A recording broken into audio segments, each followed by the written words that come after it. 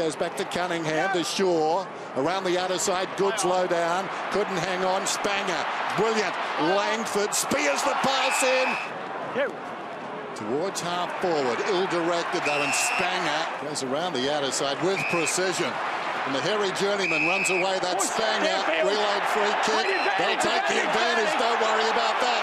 Hills away, nobody near him. Down he comes towards the 50, spots a man on the move, rough head. Overrun by Tippett. Jack was good. Spangher held him up though. Stratton. Jack ducked his head. No free kick. Stratton toe poke cleverly. Gibson. Well done. Lewis. Spangher. Now Chesky to full forward. Tippett in the contest. Spanger's at the back. He's got the Midas touch, Spangher. First premiership for him. Spills behind. Hanbury a left footer. Sends it to space. Spangher peels off. Franklin comes up behind him. Spangher did brilliantly.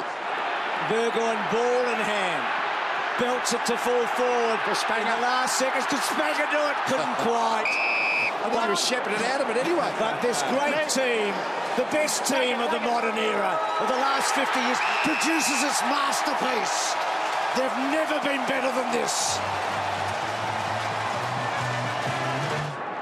Number 27, and what a journey, Matt Spangher.